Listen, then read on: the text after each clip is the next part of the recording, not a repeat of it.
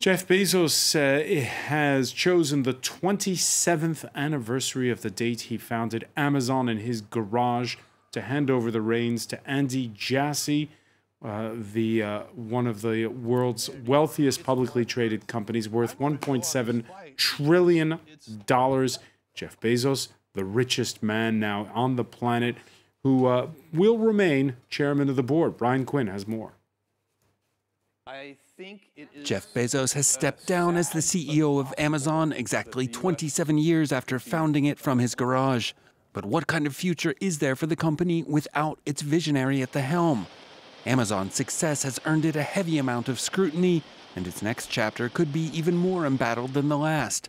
Bezos' replacement, Andy Jassy, built the company's massively successful cloud computing business. He'll have to steer Amazon through a number of hearings. In the U.S., the Federal Trade Commission has already launched an investigation, while in Brussels, lawmakers are needling Amazon with antitrust probes, accusing it of quashing competition from its own marketplace sellers. Amazon is also targeted by legislation. The U.S. government is proposing 5 different bills that would curb the power of all tech giants. The company would be affected also by global plans for a minimum corporate tax rate. Amazon is battling a growing push for unionization on the home front as well, with U.S. labor giant the Teamsters declaring Amazon its top national priority. For Jassy, then, it's a loaded promotion. He won't just have to lead the company, he'll also have to manage how it's perceived in a society that's increasingly hostile to big tech. And Bezos' shadow will continue to loom over the company. He's staying on as executive chair and will still be involved in crucial decisions. Well, for more, let's go to New York City. Ava Sieve is the principal of the consulting firm Quantum Media, also adjunct professor at Columbia University's Business School and Columbia School of Journalism. Thank you for speaking with us here on France 24. Sure, Francois, no problem. Your reaction to what we heard in that report, it might be a bit of a poisoned gift, handing over the reins of Amazon at this point in history.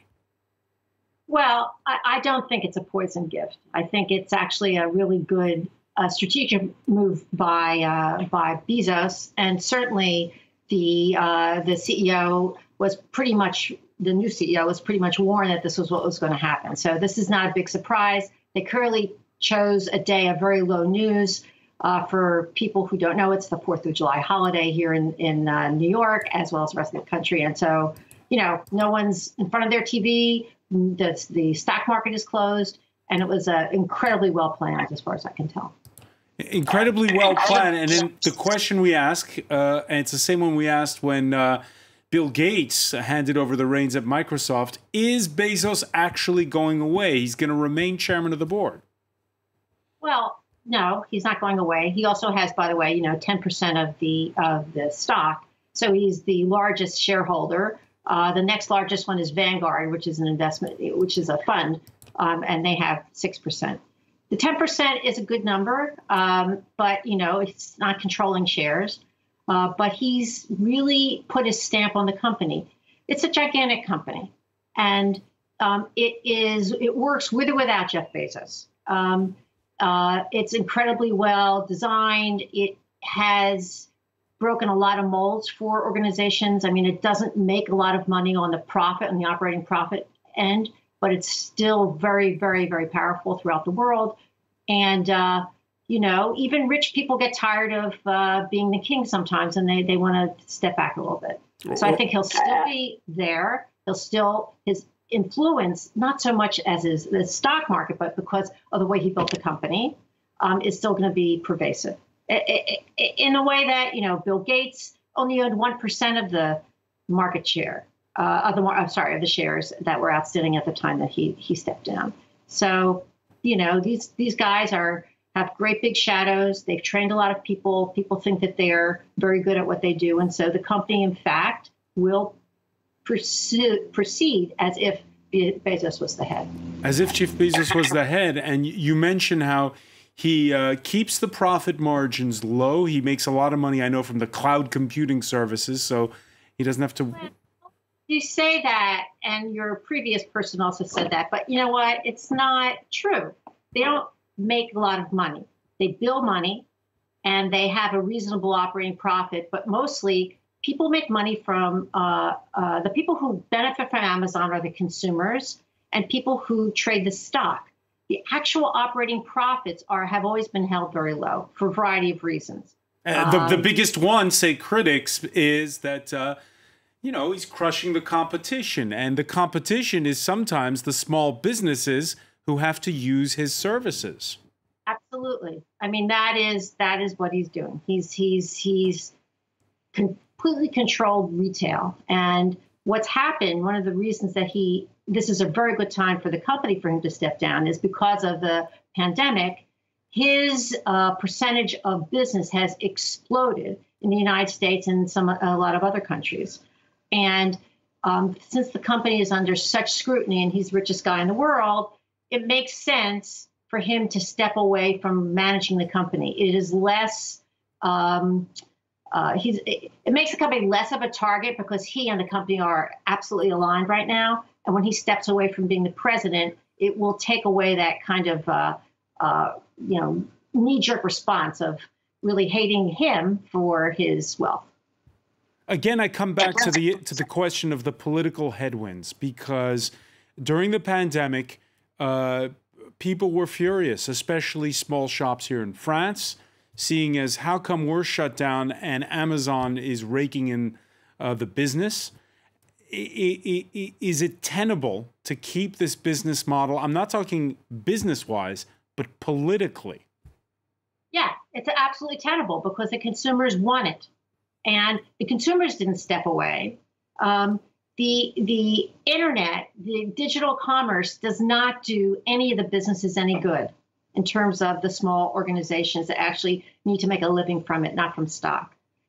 They really benefit the consumer. But at what point do politicians step in and regulate this mismatch?